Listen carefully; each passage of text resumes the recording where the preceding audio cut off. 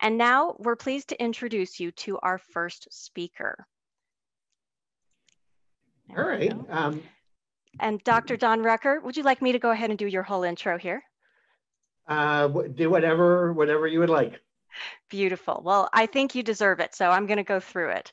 So Dr. Don Rucker is the National Coordinator for Health Information Technology at the U.S. Department of Health and Human Services, where he leads the formulation of federal health IT strategy and coordinates federal health IT policies, standards, programs, and investments. Now, Dr. Rucker has 3 decades of clinical and informatics experience. Highlights include co-developing the world's first Microsoft Windows-based electronic medical record, serving as chief medical officer at Siemens, and practicing emergency medicine for a variety of organizations. Now, Dr. Rucker would like to encourage all of you to be thinking of questions because there will be time set aside at the end of his remarks to provide answers. So, Dr. Rucker, thank you for being with us today, and now the floor is all yours. All right, thank you, Sarah. Well, first of all, welcome everybody to the UHIN conference. Obviously, I think we all wish we could be there in person. I know I certainly wish I could be there in person, not the least of which is I actually have a residence in Utah, but am in DC as it is. So I think as we look at health information exchange, right, as we look at the point of our meeting here these 2 days, clearly there's just a much richer, much accelerated national awareness of the need for health information brought about by COVID. Everybody who's had a telehealth visit has had that brought home to them.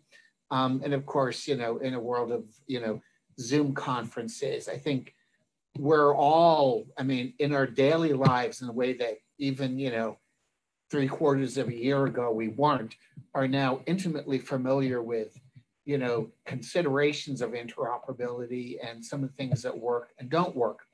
That current awareness, I think, is highlighting a number of things. One of which is obviously the extraordinary role that the health information exchanges have been playing in providing a backbone of that. And we anticipate this will grow with great rapidity. And I think you will see, additional federal incentives on that. And we'll talk a lot more about the unique role that we're seeing with the state, and let's see, in some large municipalities, the local HIEs play uniquely in COVID and the entire spectrum of public health data. But before we get into that, let's step back a little bit and think about the broader surround of healthcare. And what you've seen really is a desire for us to have healthcare in a seamless, consumer-powered way with our data where we want our data. Of course, our data not anywhere where we don't want our data. Arguably, sometimes in modern technology, the bigger challenge.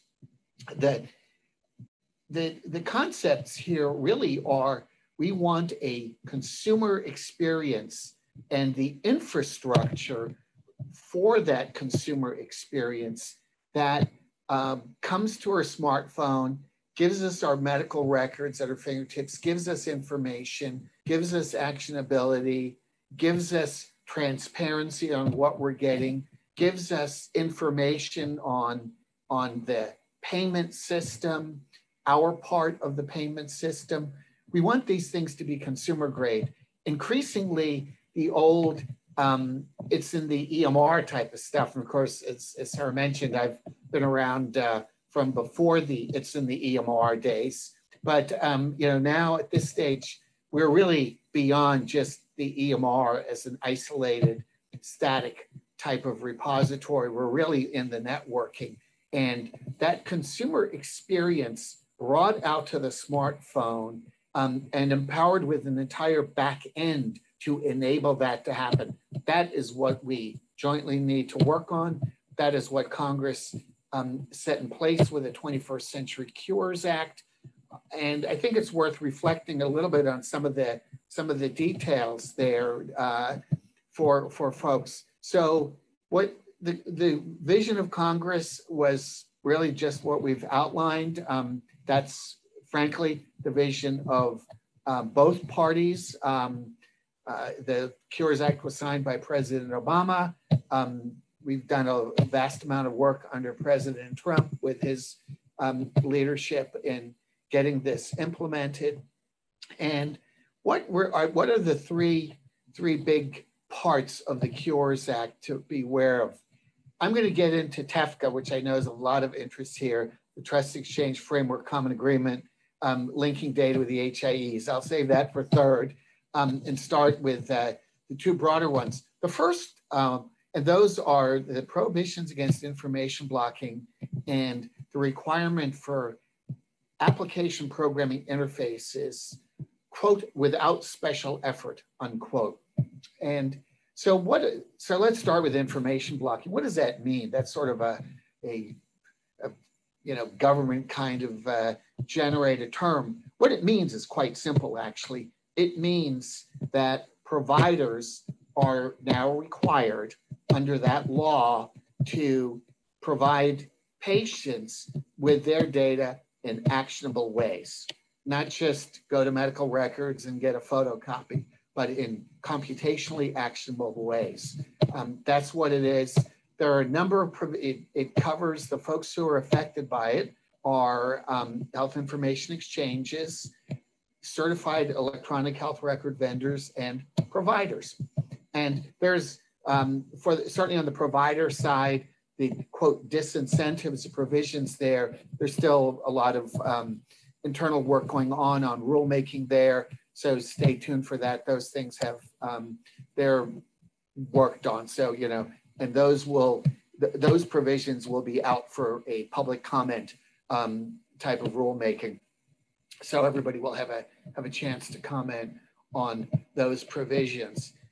We are at ONC, Office of National Coordinator, which I lead. We're a staff division within the broader Cabinet Agency of Health and Human Services. We were charged with putting the rulemaking together on that. We have some exceptions to protect patients' privacy, security, the technical feasibility, things like allowable network downtime.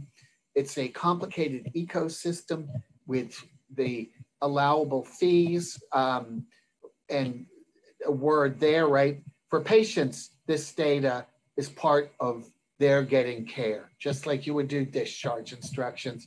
We pay a vast amount of money, both privately and through the federally taxed dollars for healthcare in America. And the laws that the patient has their data.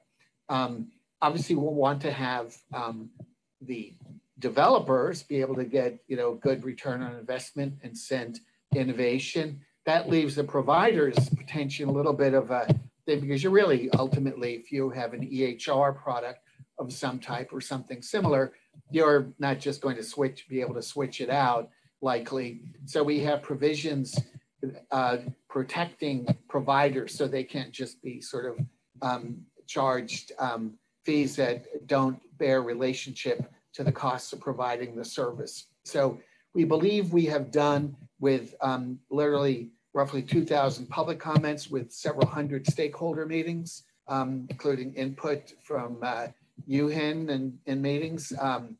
We believe we have something that in the final rule, ONC interoperability rule is a very pro-public, serviceable balance to all of that. As you know, the rule itself has been, the time dates have been shifted as of a couple of weeks ago because of COVID. If you go to healthit.gov, you can see the new dates. Nothing else about the rule has really changed. There are a couple, minor technical edits that are really more, word completion type things. But the commitment to interoperability is 100% there, but we have to be mindful of the impact of COVID on the technical ability of providers to participate in that. So information blocking prohibition, Part 1 of the Cures Act and our role to interoperability. Step 2 is Congress heard a lot about very bespoke, customized application programming interfaces that generated large fees, generate prevention of access. And Congress basically said, no, you have to use standardized application programming interfaces. And this is in particular for patients to get their medical records electronically from their provider's electronic medical record under their HIPAA right of access. That is the first and foremost thing. And for that use, we have a number of standards around the Fast Healthcare Interoperability Resource, the US Core Data for Interoperability, to really make that a standardized package. The law actually requires all data. As folks attending this meeting very well know, all data is not standardized. So we've come up with some, I think, workable ways to, and this is now, 3 years down the road, in effect, to meet the intent of the law with the technology that's available. But, we're starting 2 years down the road. You can see the exact dates on our website with the US Core Data for Interoperability in terms of the API requirements. There are some earlier requirements if asked for data and various ways you can share it as those APIs are being built out, called content and manner, for what that is worth. But with the core data, you get the meds, you get the problem lists, you get the notes, and everybody can have a shared clinical picture of the patient, the way that I would expect to receive sign out from a colleague when I start an ER shift, or when I'm ending an ER shift, my colleagues would expect that sign out, or a consultant, right? The way clinicians talk about patients, that is there. So very powerful. The other part of application programming interfaces, and I do want to say that, well, we'll do that, Tefka. The other part is, as we're moving to FHIR APIs over time, this is a process over time, and we're not, we're still going to use all the current APIs. It is a, evolutionary process over years. As that moves forward, one of the things that we identified in talking with folks is really that while the FHIR standards were fine for an individual patient query, right? My smartphone app, I'd like to get my record and then have my smartphone app do something with it. They really didn't get at sort of a population of patients, right? Something that a provider delivery system might want to elegantly do analysis of their patient population, or frankly, that a payer would want to do to figure out which providers to contract with, and from a public policy point of view, to really hold providers accountable. Our current mechanisms for understanding, quote, value in healthcare, frankly, when you think about it, are really not modern. They're not really data-driven. They were state-of-the-art when they were done, but they're really not sort of a long-term go-forward strategy. The quality measure game, again, state-of-the-art when it was there. We're now going to be able to do larger and larger data sets and really go away from these sort of very narrow bespoke quality measures to much richer analytic pictures of the provision of care. So I think you're going to see that transition. We have put in, because the standard uses HL7 FHIR version 4, there is a bulk data standard for a population of patients. Now, it's worth understanding when you look at that population requires a HIPAA treatment payment operations type of contract. That is a covered entity business associate. That is not just some on-demand deal. You can just get records. That is a written negotiated contract between providers and any, covered entities and their business associates. So it is really for the convenience of those parties to lower transaction costs. And part of the work we've been doing at ONC over the last couple of years to make healthcare, the back end, more efficient. We're doing a lot of stuff on linking clinical administrative data as well. That's a longer term project on things with prior authorization. Maybe we'll get in that in the Q&A process. But again, there's a lot of work going on to make us more efficient and to really have just the grinding burden on providers and patients to really start automating that as well. So the third part of the Cures Act is Congress heard, it's interesting when you see these laws or when you're involved in making federal rulemaking and you want to be, reasonable about it. And as somebody who's been in the private sector for 30 odd years, and this is really my first time as a government regulatory agency employee, I've always been on the other side of it. I've been one of the people who's had to read the rules and scratch, my remaining hair on like, what were they thinking kind of thing. So I'm extremely sensitive to what we put out in this and running the process in a way that minimizes these things, but yet hits the goal of public empowerment. So it's interesting in that context to think about what did Congress hear? Why did they put this and make this a law? And what Congress heard was a lot of providers said, we have a hard time exchanging information. It's problematic. I don't think as much they were hearing this from providers in Utah, because I think Yuhan has done a bang up job here. But, in other parts of the country, as folks may know, things, still need some further progress. And there are some parts of the country that don't actually have health information exchanges. So that's a pretty small minority. So what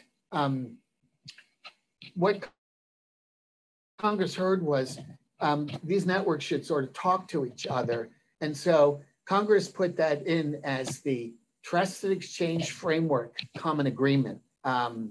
And so we're implementing with the Sequoia Group, whom we've designated on a contract as the recognized coordinating entity, to really work with the health information exchanges and get sort of the various back-end interoperability stack processes. That includes, the data use agreements that are signed with folks. A lot of energy has gone into those, technical protocols, governance rules, to get all of these things more in sync, and you will see more of that over the next year.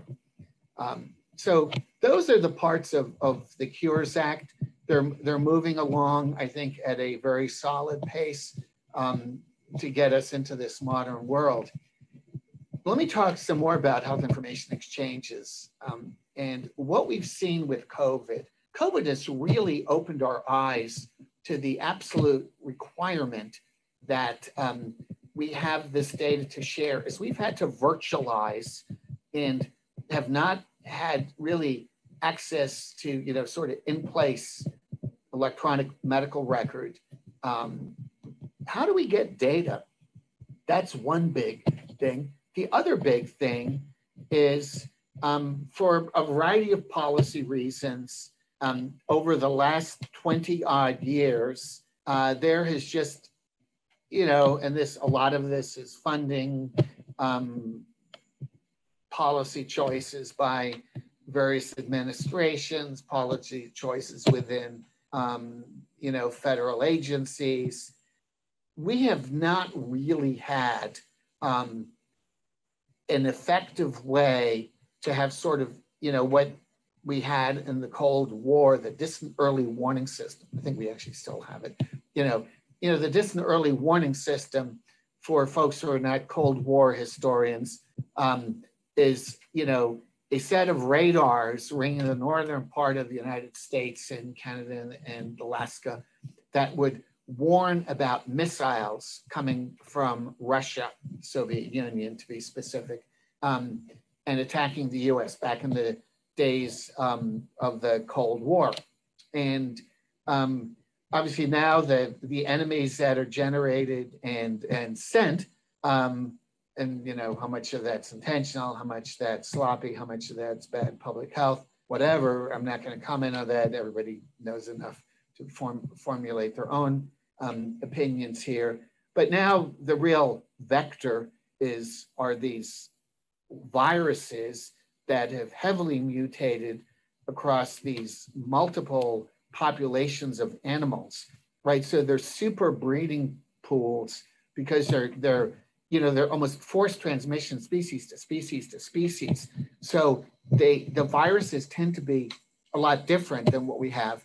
And we have not had a public health infrastructure to do this. What we found in many places is, and what you've seen, of course, is this year a Herculean effort to try to get as much data as possible. And so you've seen, for those of you who are providers, all kinds of mandated reports on hospital beds, ICU beds, COVID test results, ventilators, a lot of mandated reporting out there. But these reports are ultimately sort of one-off reports. They're not really reusable. They do inform public policy and resource allocation, but they're not really what I think we would jointly think of as fitting a modern bidirectional concept of exchange, right? They're all things that are customized for single purpose. The next time you have a question about the pandemic, you have to send out another edict on a mandated report. They don't use the broad range of clinical data. Again, they need to have predefined clinical questions. If our epidemiologic question changes, we're out of luck with the reports we have. And so we have an opportunity, thinking of the health information exchanges really as public utilities, and very powerful public utilities, because they're basically, as far as I know, all nonprofits. And they also are, while they're today are hospitals and doctors, as we know, they will increasingly cover all other manners of caregivers that interact in this clinical social welfare space. So you're going to see a lot more with nursing homes, home care, group homes, shelters, frankly, schools and jails over time, as we get more of the social determinants of health and the impact of health there. And so the HAEs are really ground zero for single, transmission of data to one spot, and then with the potential to share that as people have the legal right to do so and no further, as they have exercised those public rights and responsibilities to give us a rich picture in as seamless, as rapid, as secure, as efficient, and as comprehensive a view as possible. We've seen some great progress. We're, doing some, we've done some funding, and we're looking to see what other funding might be available to get richer interactions between the state public health agencies, the federal agencies, and the state health information exchanges. We think this is extraordinary, and let me share with you a little bit. That sounds like a little bit of a policymaker perspective, but let me share with you a little bit of the clinical perspective. And frankly, truth be told, I hadn't really thought about this very much before COVID, but so the questions we can answer around COVID are highly dependent on whether we can get at patient identifiable data. One of the challenges with mandated reporting, especially going to federal agencies, the states do get, the name of a person and potentially an address, but I think have a very hard time figuring out provider context, what they would do contact tracing for any of the richer things, or frankly, not being funded in a position to maintain robust electronic medical record type of functionality at the state level. I think historically it's been more of a case control type of functionality.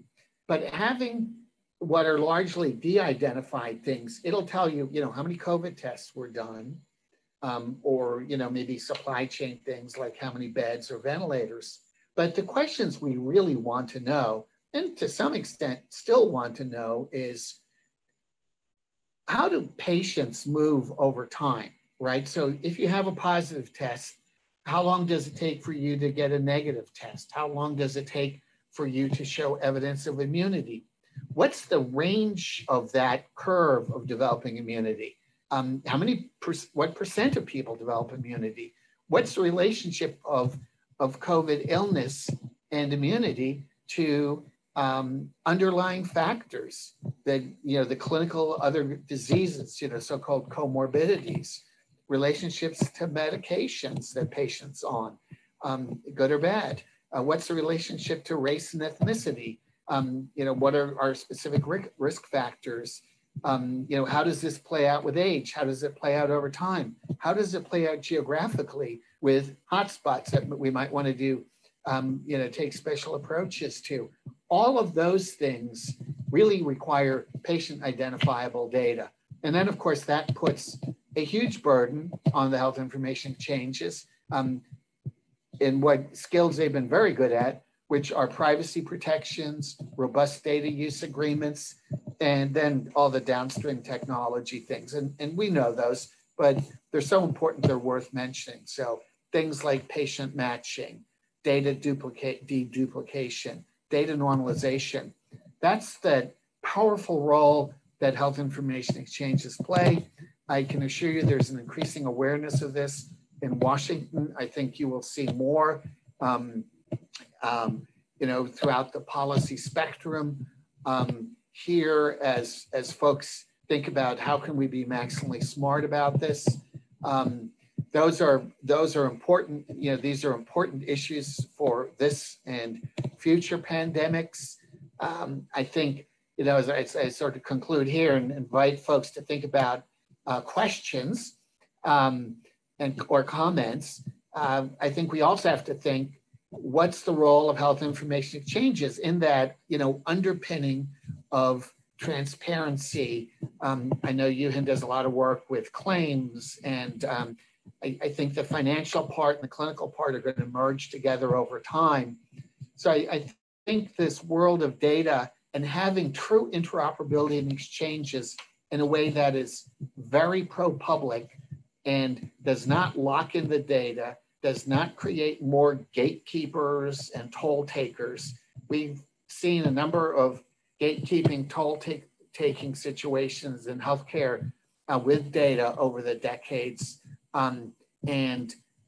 Because health is really a public good, largely paid for, when you get down to all the ways it's paid for or subsidized by the taxpayers and the public, we need to have these core things be efficient, given that the programs they service are also creations of the government, for better or worse.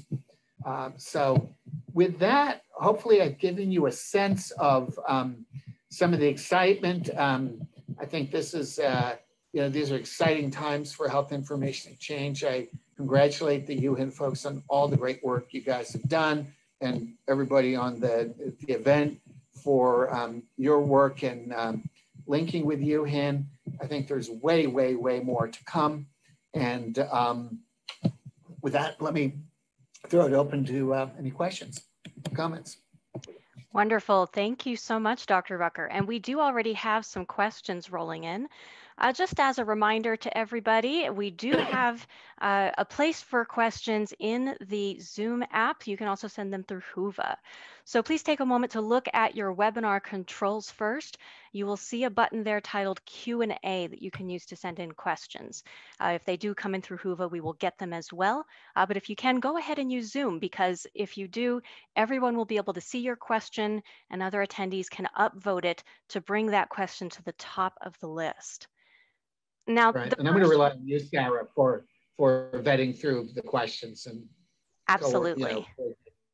Well, I'll get you over to them as they come in.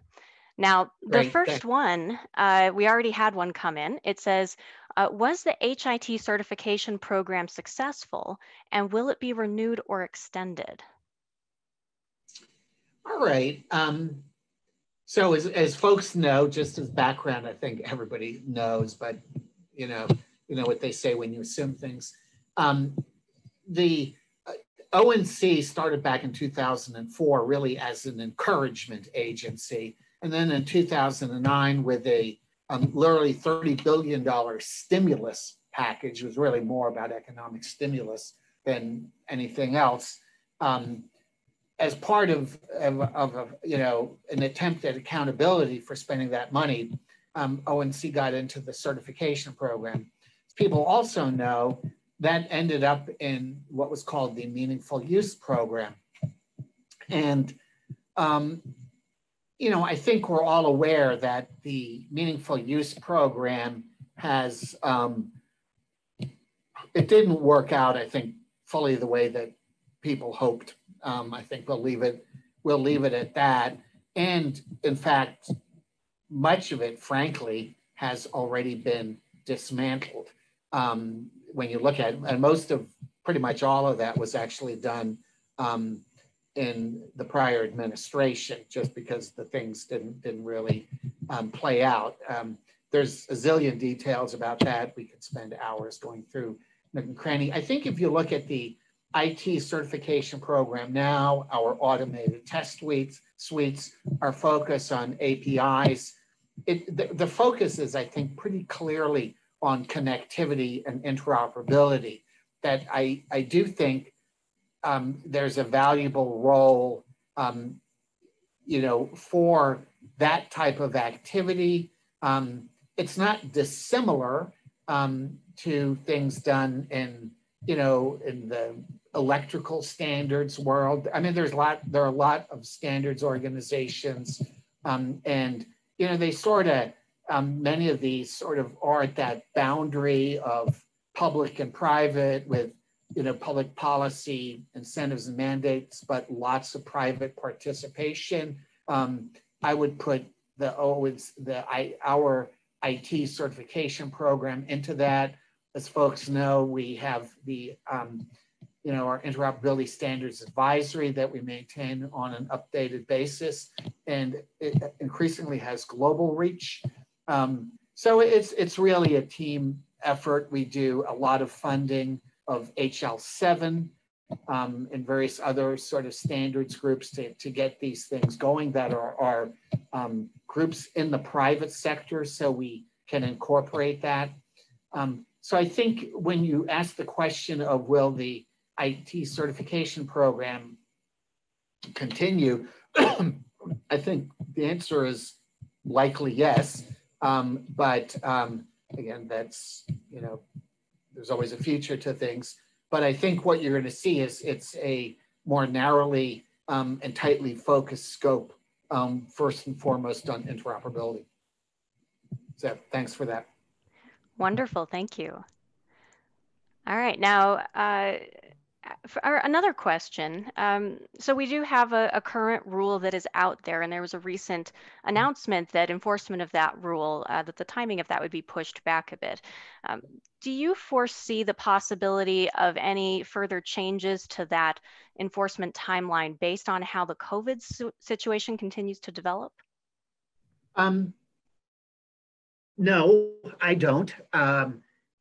Again, the timing was really done about was really reflects what we perceived and heard from stakeholders on the readiness and the resources in the provider community around the information technology. I think when you look, if COVID has shown anything, we probably would have been much better off had we had all these APIs 3 years ago.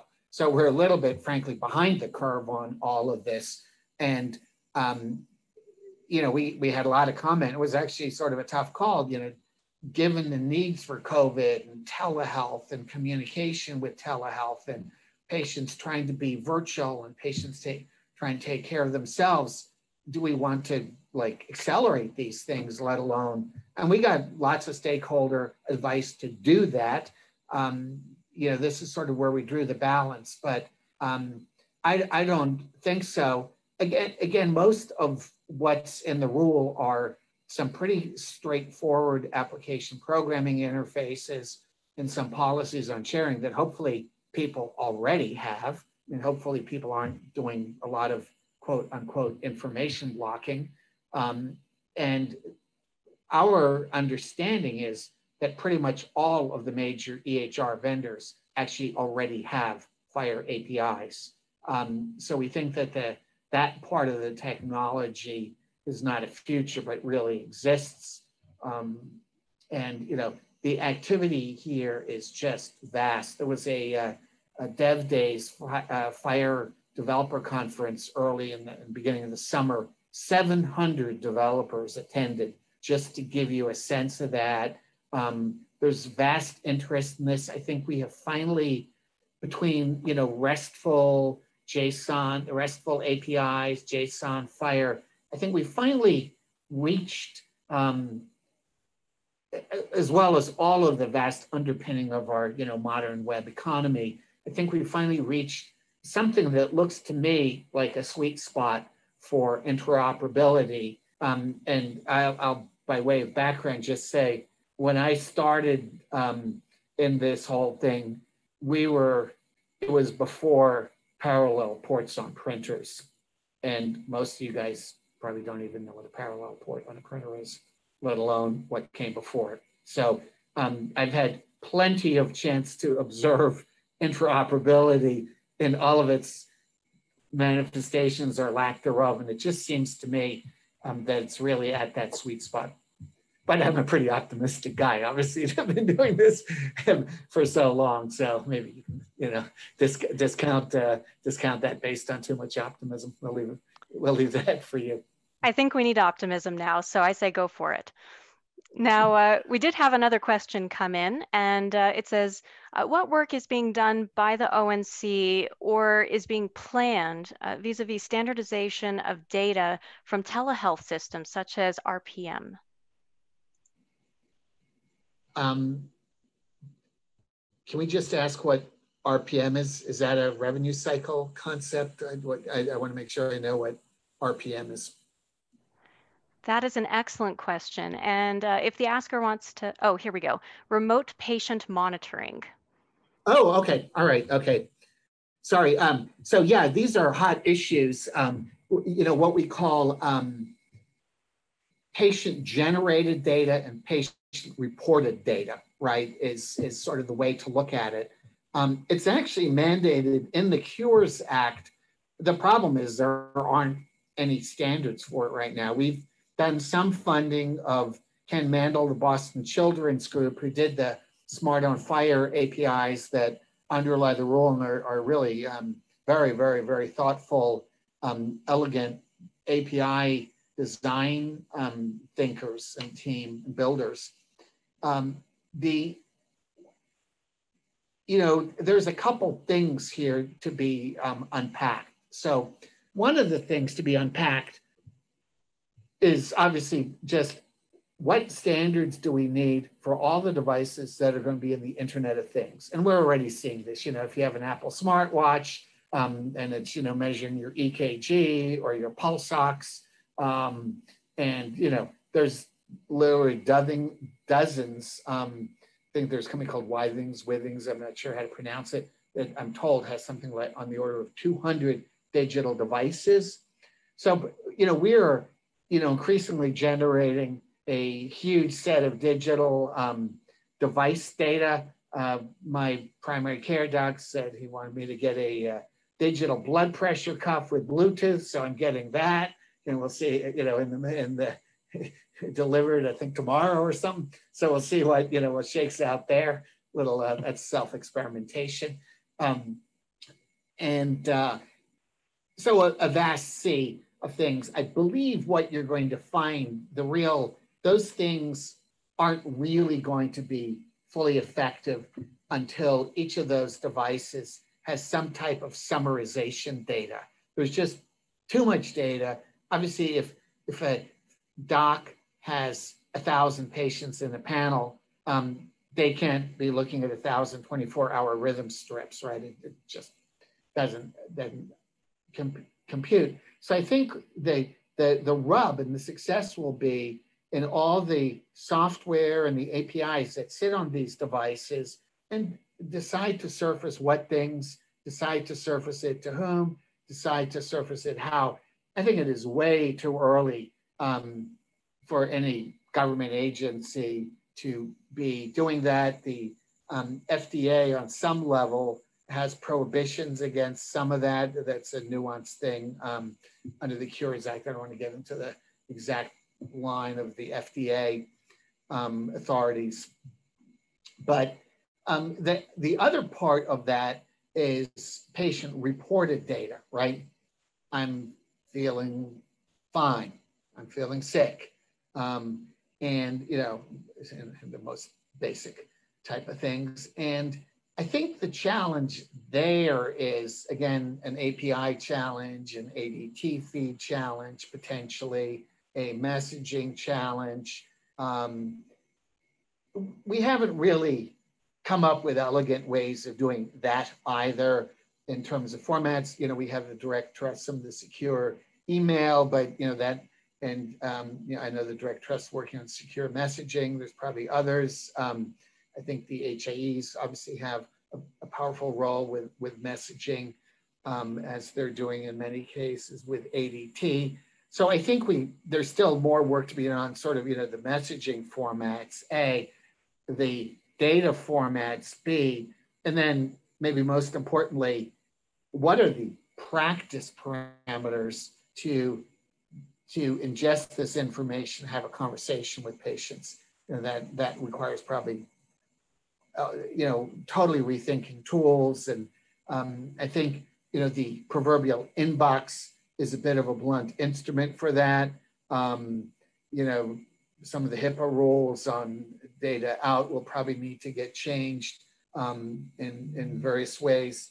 Some of that will be fueled by, you know, the increase in biometrics and all kinds of new ways of identifying patients that will allow us to provide, you know, more security in terms of, you know, conducting conversations with patients. So that question has a lot of different components to it. Hopefully I've given you a little bit of flavor of all the pieces that need to be thought out there to start, you know, to make further progress. Thank you. I think we have time for a couple more questions. There is another one that came in through Huva. Thank you. It looks like this one says, as our networks expand to include more people, it's harder to correctly identify whom messages are intended for. Simply using name and birth date is inadequate. Social security numbers would have been useful as a universal identifier, but with that being protected, are there other solutions being considered for a universal identifier? Well, so this is the patient matching problem, which has been a perennial issue. We are charged by Congress in last year's budget to do a report on patient matching. As folks knows, we've had testimony from, we've had 3 patient matching open listening session type of days over the course of the spring and summer.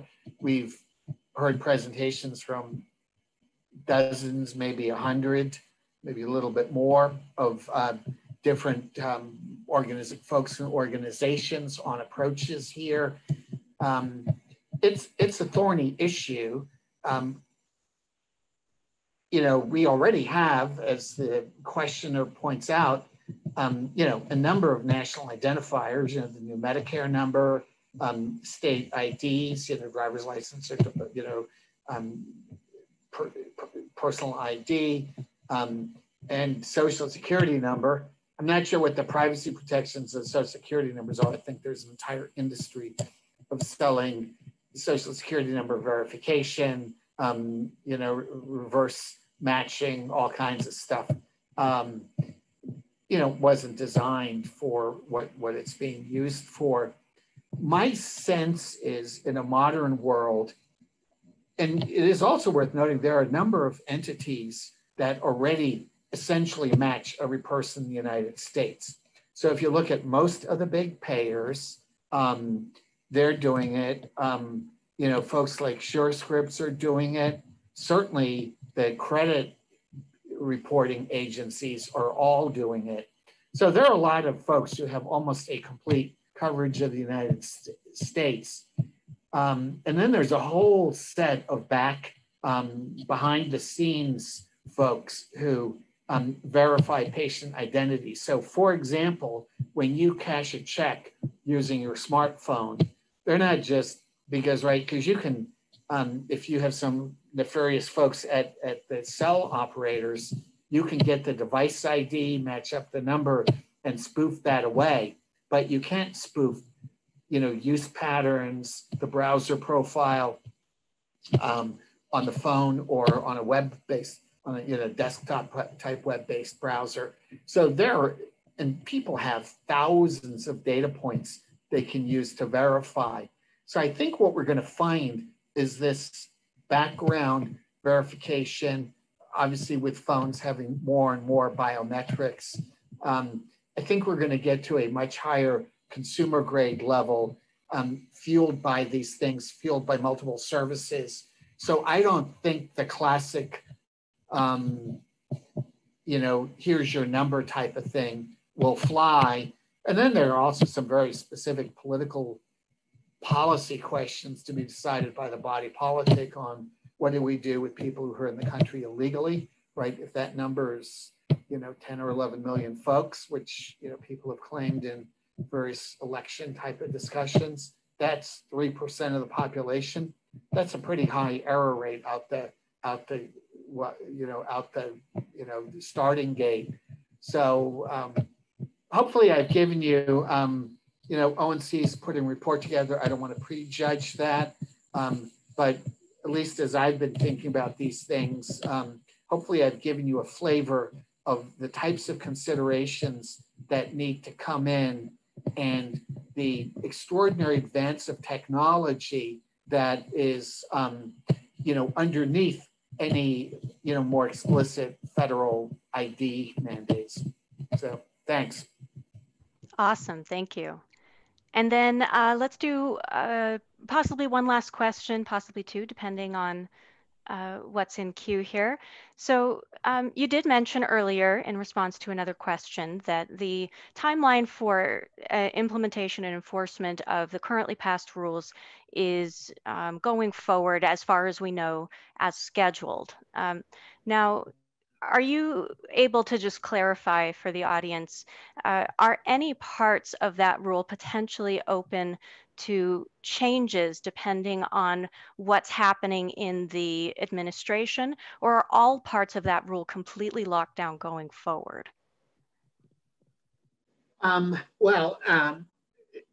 Without getting into changes of administration,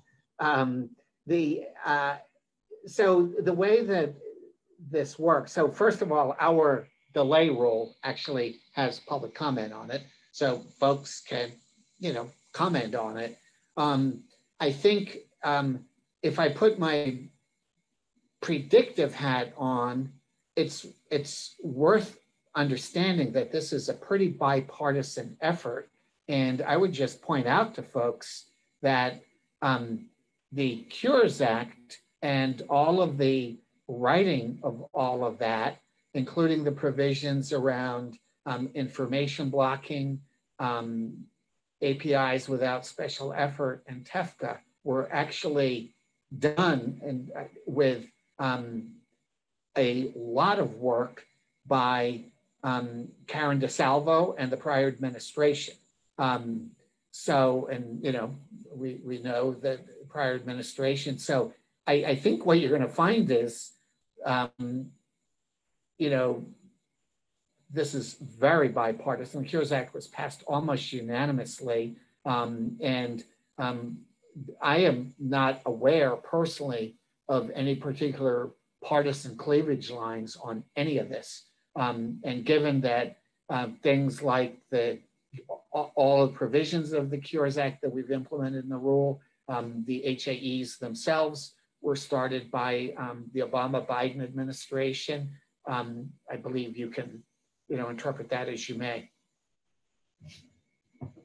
All right, thank you very much.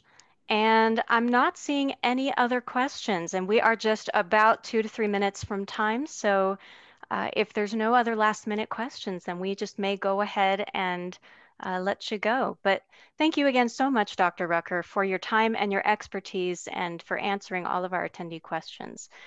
We greatly appreciate it. Thanks, Sarah. It's always a delight to work with you, and I know you guys are doing some amazing stuff, and all of the best wishes to everybody. Stay safe, and I look forward to being back in the greater Salt Lake City area in the very near future. Wonderful, so, thank you. Once it's safe to travel, we'll welcome you back here too. All right, take care, everyone. Bye. Take care, Dr. Rucker.